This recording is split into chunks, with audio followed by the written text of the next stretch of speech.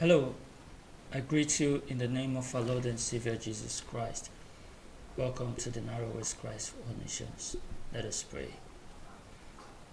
Father and God, thank you for always revealing your will to us at every point in time. Thank you for your words of correction. Thank you for not just being our Savior, but you have become our guide, the one that leads us. You didn't just save us to wander in the world, but you saved us so that you can lead us home.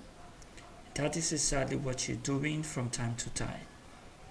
Receive glory and praise and all honor in heaven and on earth. Lord, we ask that even now you speak your word to us. Direct our hearts up to wisdom. Help us to hear from you. Help us to be faithful to your word. In Jesus Christ's name we pray. Amen.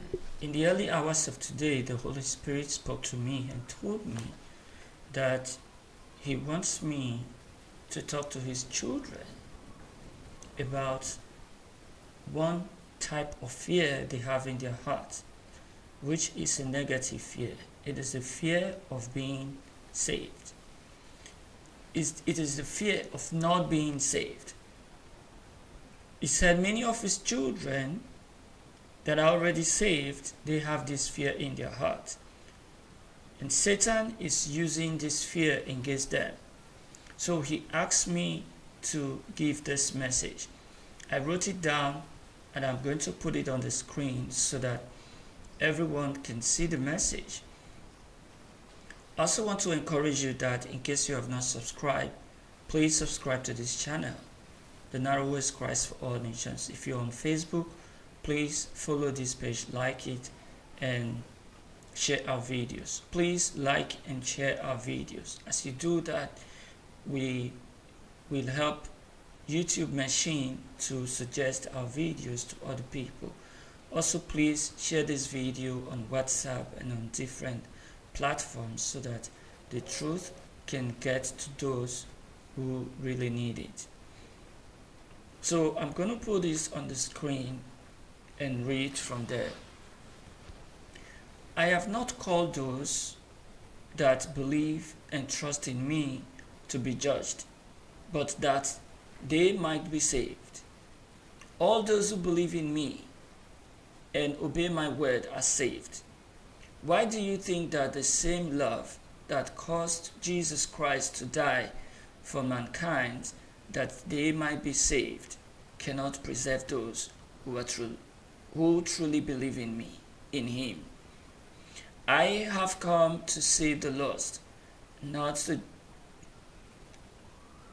judge and condemn them.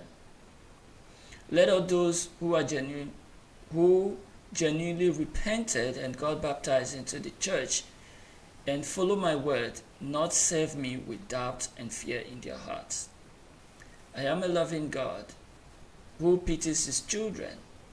The fire of hell is too terrible for me to leave my children to go there and perish forever. Tell my children that the love that saves is able to preserve. Tell my children that the love that saves is able to preserve. That means the love of God that can save someone from sin is able to preserve that person till the day of salvation. Then he said to me, I see the battle in the hearts of my children. Many who have been purchased by the redemptive blood of Jesus Christ. I see how they doubt if they are really saved. This battle is so fierce that many of them are tempted to give up. Tell those who believe in me to keep believing to the end. I don't cast away those I have saved. Let those who are genuinely born again put all their hope in the eternal word of God for the redemption and the salvation of their souls. This is what the Lord gave me today. And I decided to bring out some Bible verses that I am going to read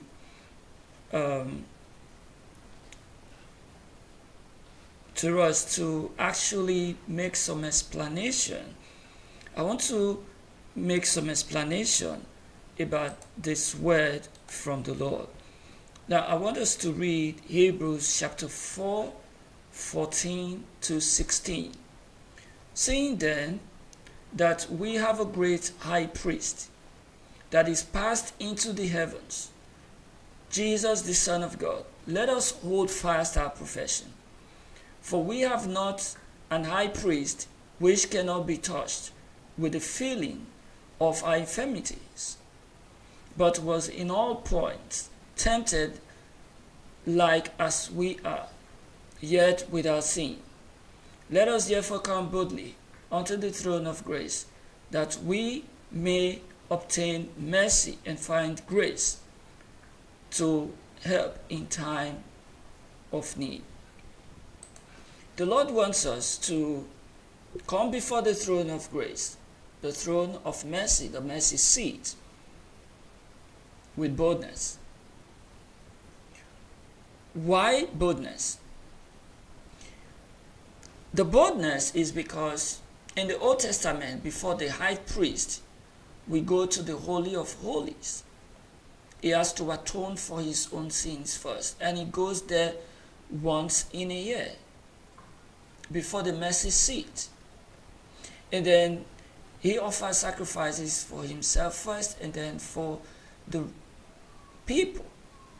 But if he goes there and he is not found clean by the Lord, he will be struck dead.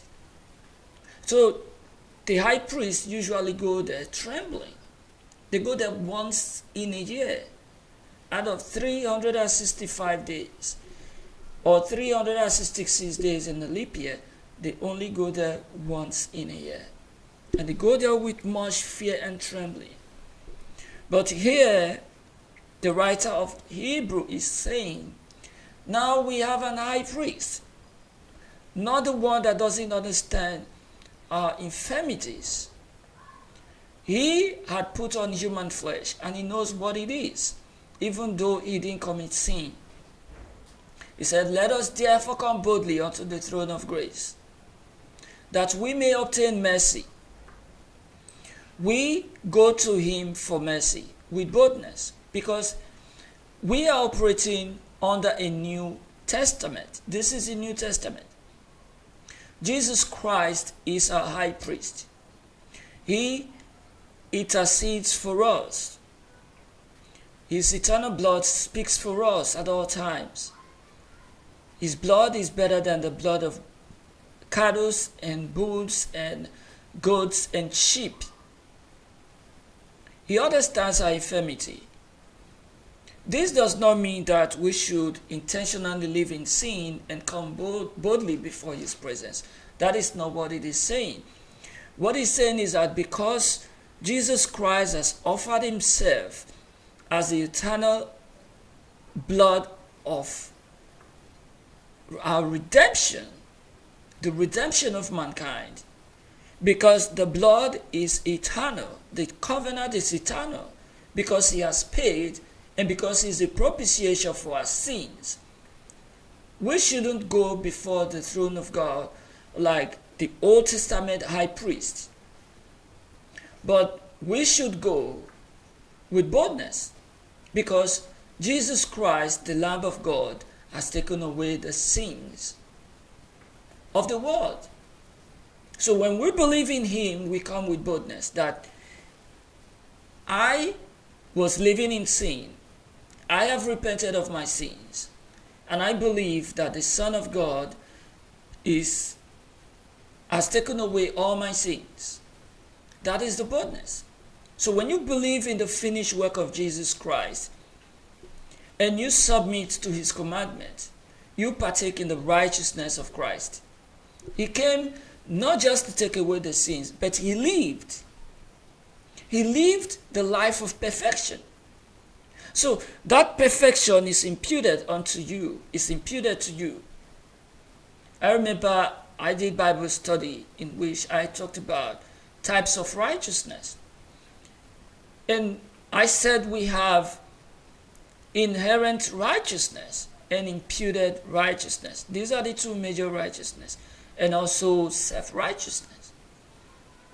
Imputed righteousness, you don't have anything to do. It is a righteousness that is imputed unto us, that is credited to our account, not because we worked, but because we believe.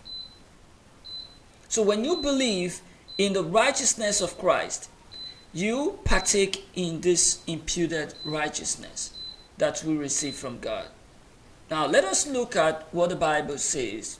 John 3 verses 17 and 18 says, "For God sent not his Son into the world to condemn the world, but that the world through him might be saved. He that believeth on him is not condemned." So if you believe, if you have repented and you believe, you are not condemned. There are lots of people today who believe that they are not even good Christians. Not because they are living in sin, not because they haven't repented, but because the devil tricks their hearts and tell them that, oh, you are not good enough. You are an imperfect human being. Listen, we don't become perfect the day we give our lives to Christ.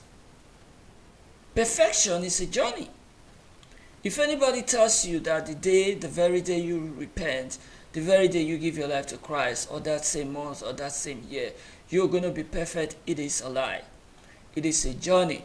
Perfection, attainment of perfection is a journey in Christ. Our perfection is in Jesus Christ. A child of God, one that is born of God, please listen carefully. The one that is born of God does not live in sin. But that doesn't mean he becomes perfect in his character instantly, because he's still living in the flesh. I mean, he's still dwelling in the body. Even though he lives by the Spirit, he lives in the body. And sometimes he could make mistakes. The fact that you make mistakes doesn't mean that you are no longer a child of God. And that is why we confess our sins from time to time. Because in many ways we offend. In many ways we offend, even though we do not intentionally want to commit sin.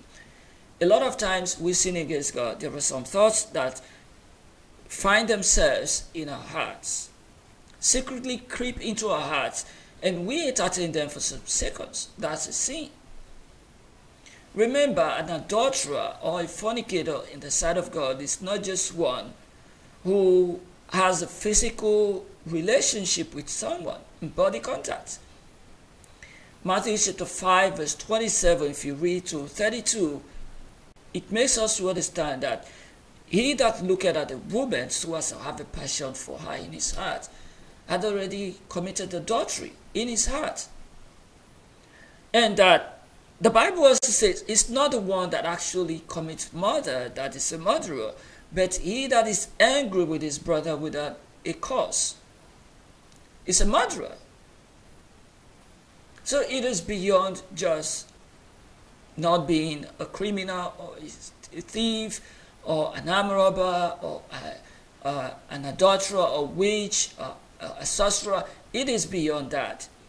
You may not be any of those things, but you sin in some ways. But when we make mistakes, should we give up? No. For John chapter 1 John chapter 2 says that I write to you that you do not sin. But if anyone sins, peradventure, anyone sins, we have an advocate in heaven, Jesus the righteous, for he is the propitiation for our sins, not just for our sins alone, but for the sins of the whole world.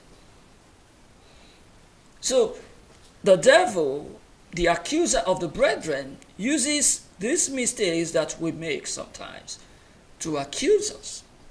And he tells us, oh, you're not worthy to be a child of God. He is the accuser of the brethren. He did that in heaven, And here on earth, he is doing it. He is the one that accuses us before the Father. And he tries to bring this condemnation into our hearts to tell us that we are not worthy, we are not saved, we are not going to heaven. And a lot of people listen to him. What the Lord has sanctified, what the Lord has saved and set apart for himself, do not, you a Christian, don't call it unclean because of your petty human imperfection. Let me tell you one thing. Nobody is entering heaven because of their good works. But people, we miss heaven for not bearing good fruits. Nobody is going to hell because they merit the fire of hell. But people will go to hell because of their evil works that they refuse to repent of. We can actually save ourselves. In this message, the Lord says that the love that saves is able to preserve. If you believed some time ago and you confessed your sins to God and asked the Lord to forgive you, that same power that saved you is able to preserve you until the day of judgment, that you are going to receive your final salvation. Let us look at the word of God. For as many as are led by the Spirit of God, they are the sons of God. Do you have the Spirit of God in you?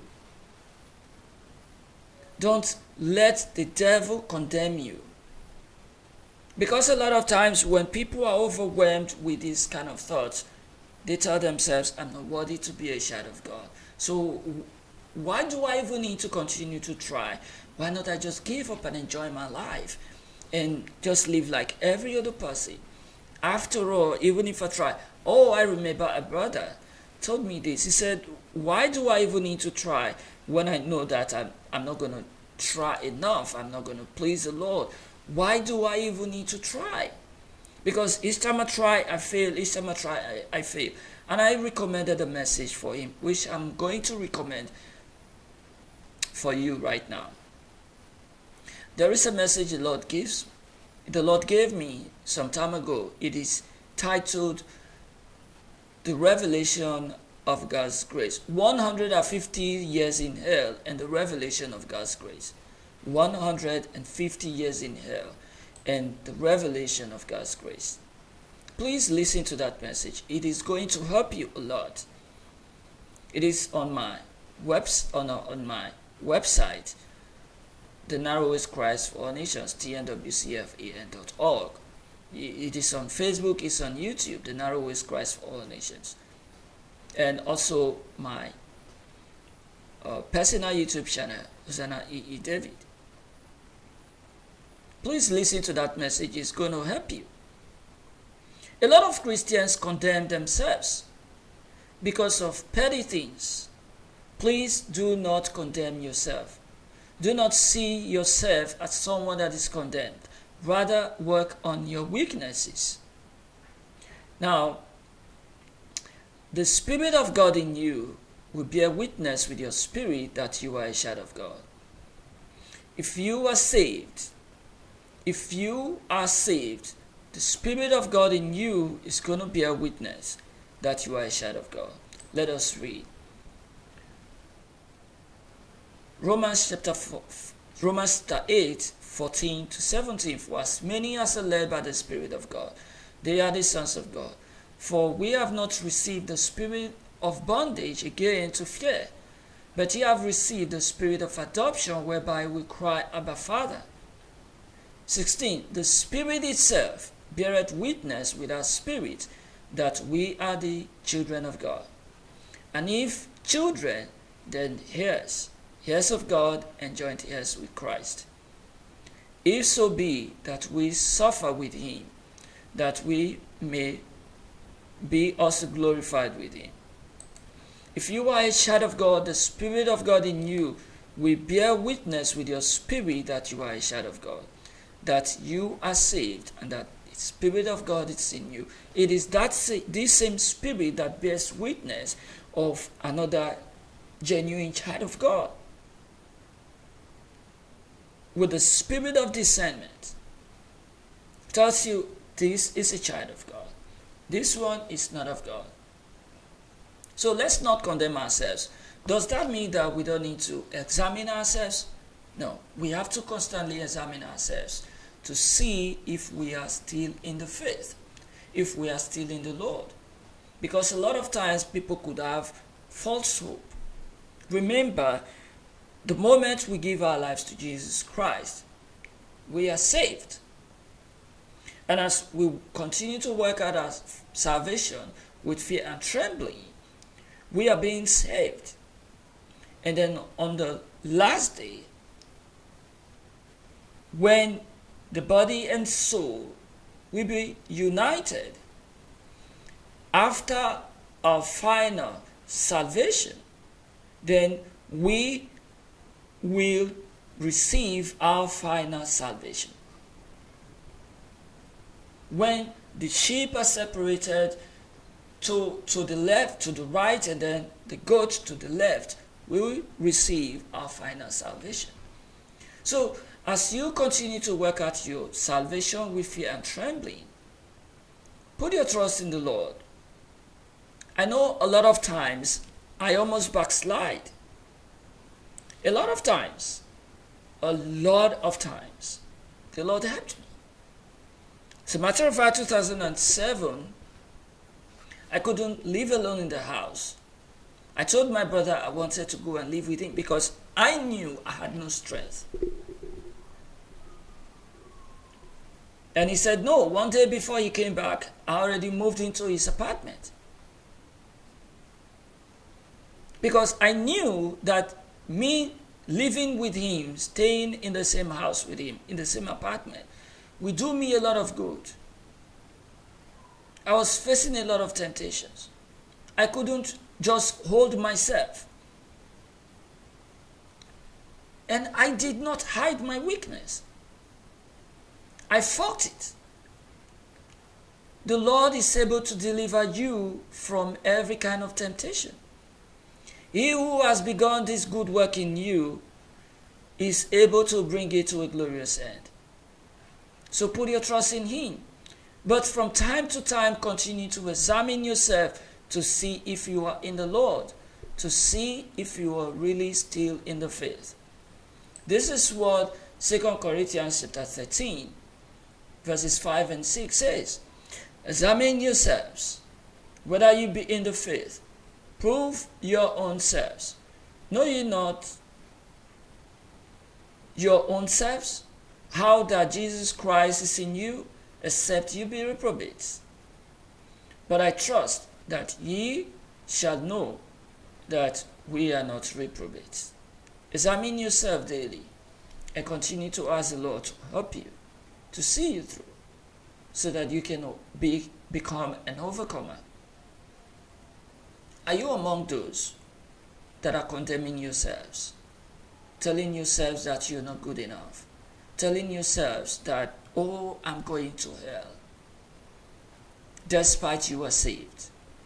Know that the devil is able to project thoughts like that into your heart and make you feel condemned. But Jesus Christ did not come to this world to condemn the world, but that they might be saved.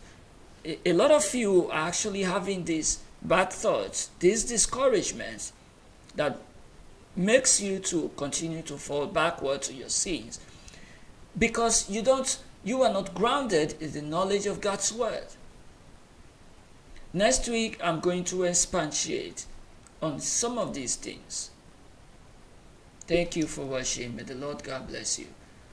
Let us pray. Lord, I ask that you release your blessings upon your children. Help them not to be deceived. Help your people not to be deceived by the devil. Help them to overcome all the accusation of the enemy, Satan the devil, in the name of Jesus. Lord, I cover as many that listen to this message with the blood of Jesus. May the Lord God Almighty see you through. The Lord that has called you by His grace and His goodness, may that God see you through. Those of you who have genuinely repented, this message is not to those who are hypocrites, those who are pretending, but it is for those who have genuinely repented and have been baptized into the body of Christ. May the Lord God Almighty see you through. The same power that pulled you out of the world of darkness and translated you into the kingdom of His dear Son Jesus Christ, may that same power continue to protect you. Lord, I pray for as many who have been supporting this ministry. May your power continue to be with them and protect them in the name of Jesus Christ.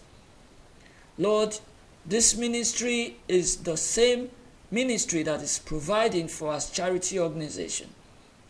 As those beneficiaries from time to time continue to appreciate you for your provision, Lord, release your blessings upon the sources of this money in the name of the Lord Jesus Christ. Lord, I pray for your children that you take away problems from their homes. Those who are having problems, Lord, take away the problems. Lord, take away challenges, health challenges from the lives of your children. I pray for as many that requested for prayers, those who are in one trouble or the other, those who are crying to you day and night. Lord, heal them, step into their situation and give the fullness of your joy to your children. Thank you, Lord. In Jesus Christ's name we pray. Amen. Thank you for watching. May the Lord God Almighty continue to bless you. Those of you who want to give details on the screen, if you look at the description box, you will also see our account details. Very soon we are going to provide you with PayPal account for this ministry. So those of you who like to give through PayPal, we're going to give you that opportunity. Although for now I am using one PayPal account, whatsoever thing you give through that one also goes through, goes directly to our ministry too. I also want to encourage you that please share this message and subscribe to this channel, The Narrow Way Christ for All Nations. And as you do so, the Lord God Almighty will bless you richly in Jesus' name. Thank you for watching. God bless you. Bye-bye.